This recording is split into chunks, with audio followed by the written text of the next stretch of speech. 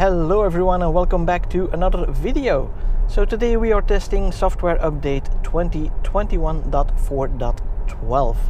Now in the previous version I tested the lateral g-forces, and now with this version I did notice some improvements on the lateral g-forces and the cornering, but I haven't thoroughly tested it yet. So let's find out today how much of an improvement this actually is.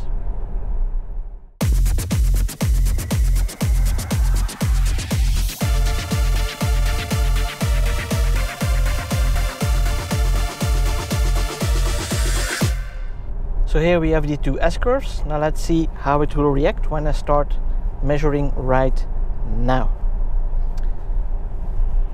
So here on the second one I got a notification.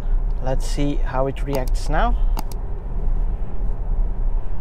It does not give me a notification and it stayed just within the lane, so that's good. And now here on that first left-hander I got an actual beep warning the previous time. Let's see what it does now. Yeah, it's handling it nicely. A little bit too much to the outside, touching the curves or touching the lines, but yeah, it's doing really well here. Awesome. And of course we need to do it the other way around as well.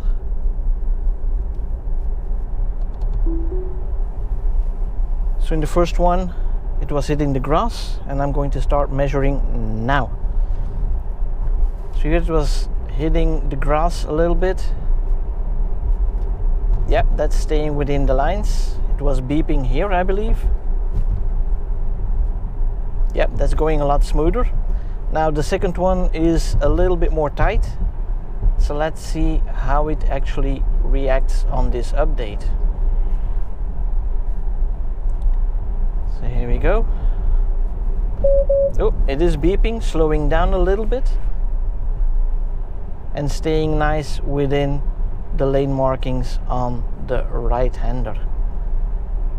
So yeah, that I think qualifies as a big improvement and a lot safer driving on autopilot in this specific circumstance. Now since we've had some improvements on the cornering in the other test cases, let's see if the S-curve, the infamous S-curve, has gotten some improvements as well. Let's find out.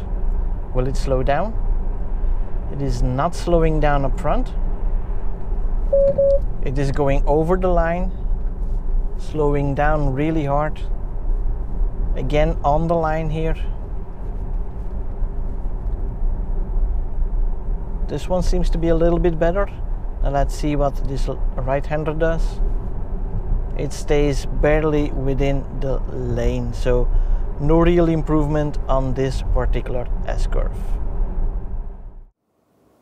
Now I didn't put the graphs underneath the video like I did the previous time, because when looking at the graphs I noticed something peculiar, and that is that there are a lot more spikes and a lot higher spikes. So what I did is I applied a trend line to it, and with that trend line we get a little bit more elimination of those high values, which can be caused by some bumps in the road, for example. And when we look at that trend line, then we see that in the first left turn we stay well below the 0.3, and then in the right turn that follows there was no warning whatsoever. We did get around the minus 0.3.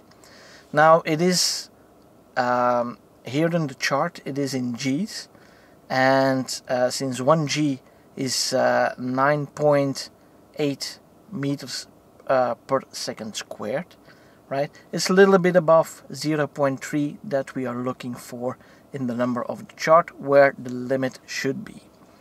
Now if we go to the next turn, then actually we see a small spike around 0.4, and in the negative side it is just above the 0.3. So that little spike apparently is not enough. That is what I first thought when I looked at this graph. It's a small spike, it immediately dropped below the 0.3, but on the other hand we had some spikes in the previous run that immediately caused that specific response of the car, saying that hey, the autopilot or the auto steer is limited in this case. Now that was the first little red flag that says something is wrong here, and I'm not sure what it is. Now the second run, that is where things really get weird. So that is in the opposite side, or the opposite direction, where first the car used to hit the grass, but now it stayed within that line.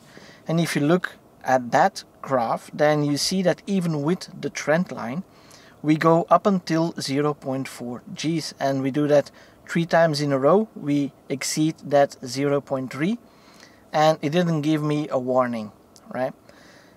Going down or going to the right after that turn, we stay below the 0.3, so that is no problem whatsoever. And then we get the warning, and the warning was issued as soon as I went above the 0.4. So that's quite a peak that we have above that.